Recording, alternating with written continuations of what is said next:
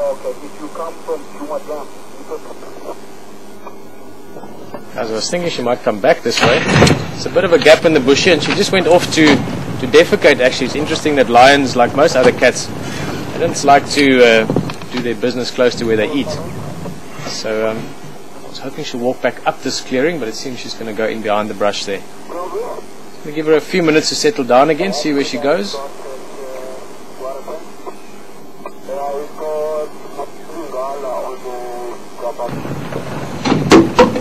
Well guys, look at this as well. Unfortunately we're going to have to drive through it, but let's give it a...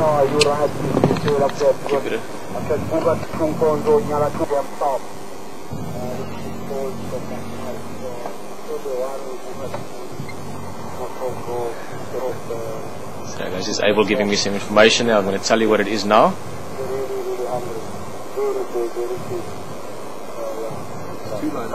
Yeah, 2 of them. Come on. I'm just going to give the spider a second or two. I'm just going to... sorry, there's just lots of interest in this. I'll explain all of it to you just now. Kobus, dis 2 Ngalas hier, so 2 wyfies op Drakensberg Drive, net bietjie suid van Quarry Pan, suid van Buffelshoek Dam. wat is hulle gebouw nou? So 4 jaar oude kudubal.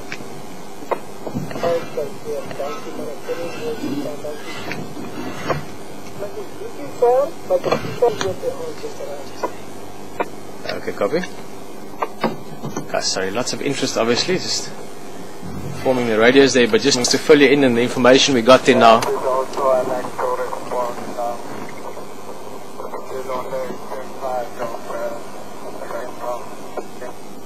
Okay, copy over for you, convoy. Now, what I was saying that Abel was just telling from Nyala Dam, so that tells us this is the Kuhuma Pride females. Also tells us there might be more here, but it's like I said, the tracks only have 2 lionesses, so it should be the 2 of them. And they've already eaten quite a bit. There's still a lot of food left here. I'm just looking at the kudu, it's just lying here to our right. There's enough food left here, I'd say, for another day or 2. Also, just to draw back to the sort of guesswork earlier with these vultures around, it shows that these vultures ago, I don't mean that in a family kind of way, I mean in terms of the conditions. They would have pulled it in here sometime today. This kudu was only killed this afternoon probably, during the middle of the day even. Ah, so exciting, I love this.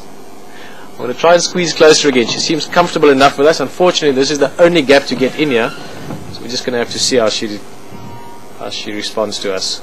Just look at how well she blends in. I mean, if we just stop moving, we wouldn't even see her. That's right there, and just when she's in the open, 10 meters away. Let's just try and see. I wouldn't bother her, but she seems very relaxed with us. Oh no, we're not going to get closer than that. There you can see the kudu.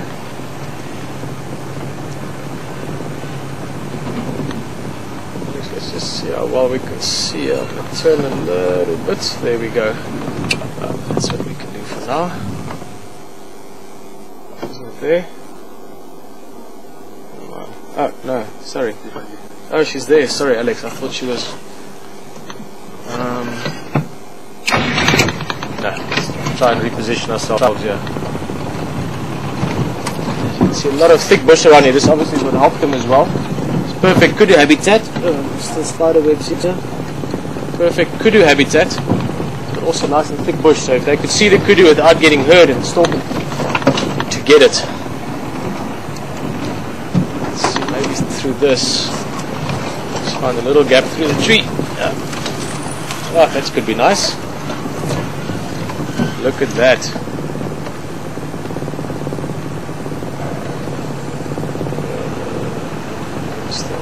Come on, come.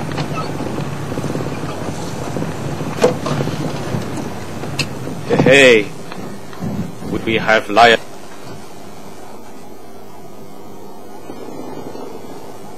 Yeah, look at those eyes. I think any of the big predators, they've got totally mesmerizing eyes. You can look into those eyes and forget about anything else you were thinking about. Even go as far as to say it sort of speaks to a certain primal part in us. It reminds us of the days before we had cement houses and motor cars.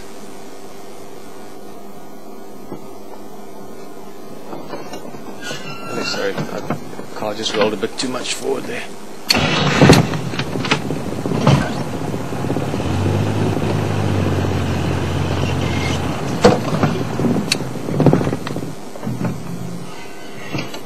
Oh, but you are beautiful. It's been quite a while since we've seen lions, or lionesses shall I say. The last lions we saw were the Mapocho males. Djuma females have been living further up north. Kudu bull. Yeah, I'd say lunchtime, huh?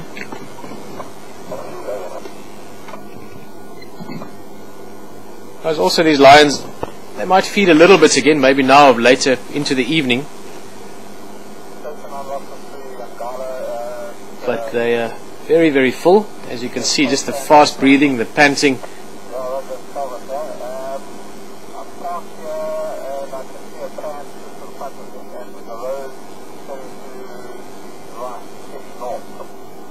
I'll go and take a left there, south, and then I actually heard a mobile just now, I'm sure it's you, so just keep coming south, you'll see me, I'm just on the, if you're heading south on your right hand side, just into the bush there, it's about 10 meters off the road. As I was saying, very full belly.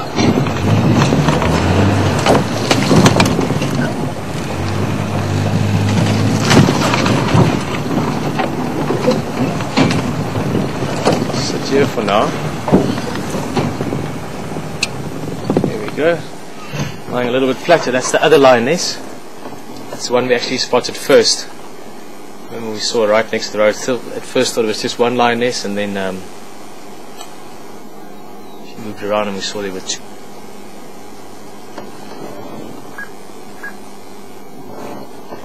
This would also be a great little spot later on, maybe if they do feed again.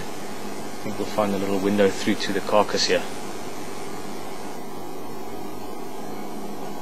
Here's just lazily flicking every now and again, chasing flies away. Oh well, never know what's going to happen next.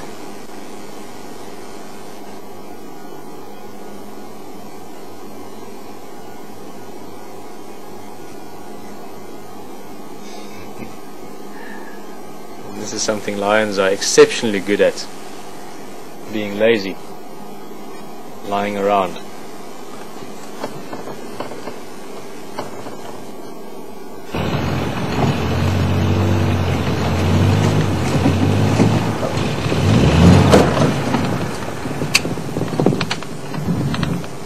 Let's see if we're actually sort of looking into the rib cage there, as you can see. Interesting when lions kill something, on the occasion when you do get them either as they make the kill or shortly after, almost straight away. Eyes are one of them. They eat the eyes is one of the first things they go for, and then once they can get into the body, into the sort of the internal parts, if you want, they go for the liver. And I've also seen them, males especially, I don't know if it's just coincidence that I saw it that way, but they tend to eat the bladder sac, or the whole bladder. Very funny thing to see, because the lion's face doesn't look very happy with it. It looks almost disgusting, or disgusted with it. The urines run out, it eats the whole bladder. Now, again, that just shows you that these animals, very instinctively, or more likely through learned behavior, they've learned that there's certain things they need to eat to get certain minerals and certain vitamins, things that they need to be healthy. So again, that inside all cleaned out.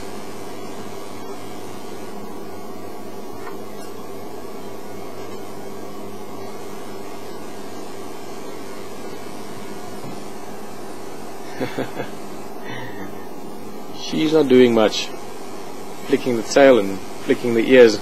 Bit of a cooler breeze coming down now, which is nice. I'm sure they're enjoying it.